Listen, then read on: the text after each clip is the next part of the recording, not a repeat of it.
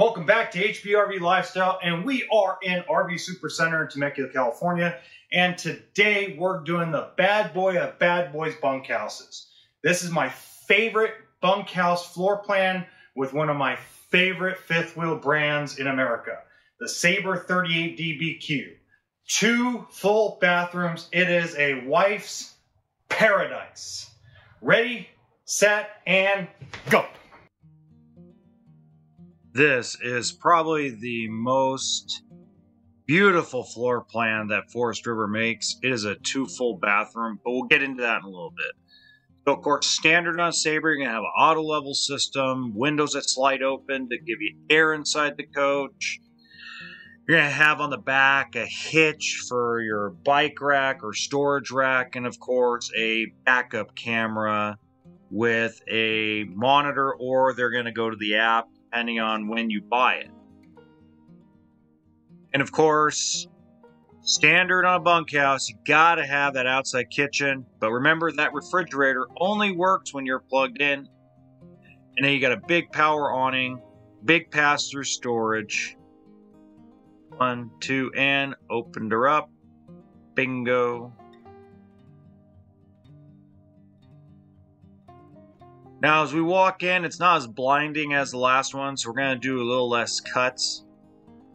But you get a sleeper sofa, dinette, island kitchen, cabinets everywhere. Remember, this is for a big family, so you need a lot of places for food and clothing, linens, DVDs, tablets, electronics. You need drawers for those pens, pencils, especially if you're going to go full time. And this unit has plenty of that. Radio, TV, 3-burner stove, oven, plenty of counter space, and then you have a residential refrigerator. Remember, residential refrigerators do not run on propane. So this is going to run on the batteries. It has an inverter. And then it also has a dedicated solar panel to the coach, which trickle charges the battery. That's a 50 amp panel. If you want, you can upgrade it with your local dealer. Big pantry space for storage right next to the refrigerator.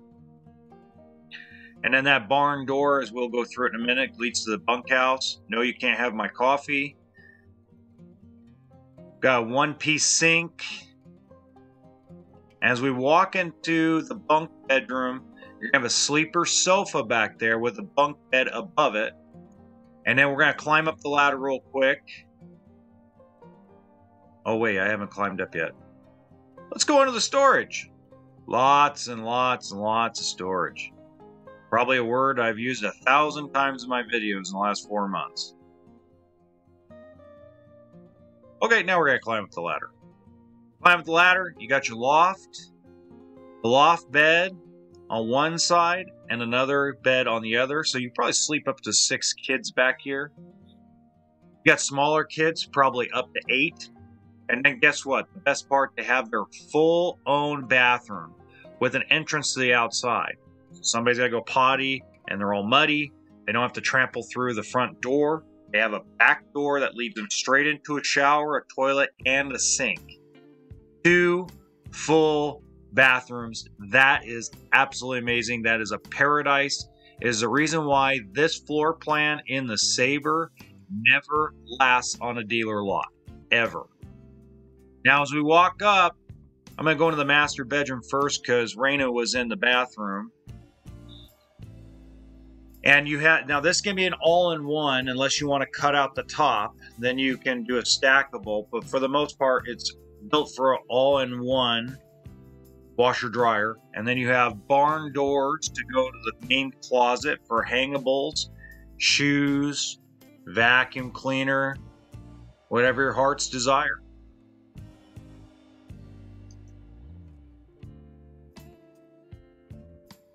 And then we have a king-size bed. As you look in the back, you have a little place for your cell phone to put on or book. Plugs to charge your electronics. And then on the other side were drawers and a space to put a TV. And then we go into the bathroom for this huge shower, sink, linen closet, medicine cabinet, and then of course the skylight to fit the tall guys. I am not tall. I'm short.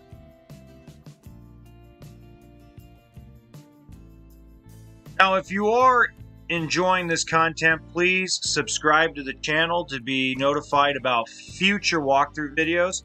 And in the top right hand corner, if you click on that box, it'll take you to the rest of the fifth wheel walkthroughs that I have completed. Enjoy!